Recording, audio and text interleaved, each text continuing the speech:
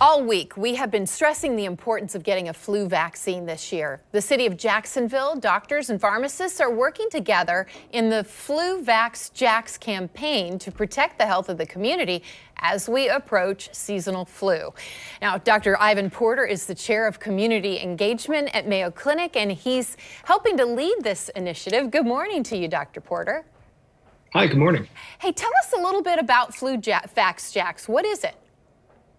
Flu-Vax-Jax is an initiative created by the Duval County Medical Society Foundation that had one strategy, and that's to increase access to the flu vaccine and, in doing so, educate the community to the benefits of obtaining this vaccine for the Jacksonville area.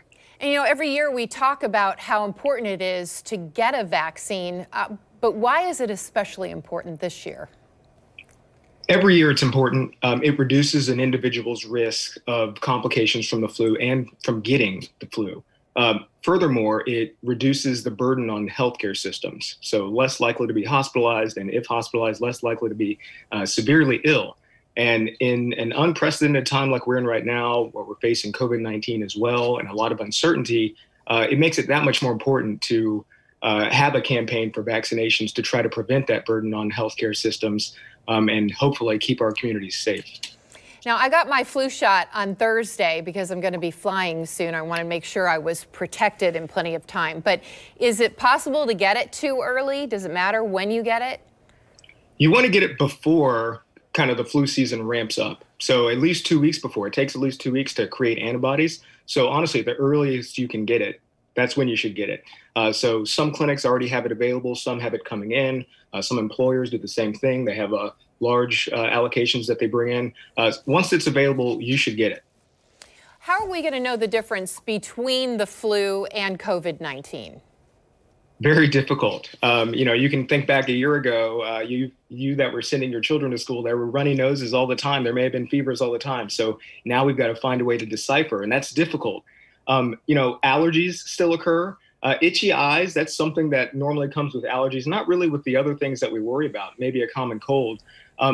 You hear a lot about the loss of sense of smell with COVID-19, and that is true. You also can get that with a cold, but for a different reason. People will have a stuffy nose, and that's the reason why you're not really smelling or tasting the same. Versus in COVID, you don't really get that stuffy nose, but you do have that loss of, of taste or smell. Fevers, aches, and chills can be anything. So honestly, you've got to be very vigilant. And if your symptoms are worrisome, you've got to get tested, or you've got to go to your primary care physician. So being aware of how you're feeling from day to day, and being available to reach out to your primary care provider is going to be extremely important. And hopefully we can have some herd immunity for this virus anyway. You hope. The safety of the vaccine for populations is proven. Anyone who can get vaccinated should get vaccinated. All right. And this campaign does just that and tries to increase access and education to be able to do so. Dr. Ivan Porter from Mayo Clinic, thank you so much for meeting with us this morning. We appreciate it. Thank you. Thanks. And you can find the answers to all of your questions about flu season on news4jax.com/Flu-Vax-Jax. There are stories about protecting kids, protecting the elderly, and common flu vaccine concerns.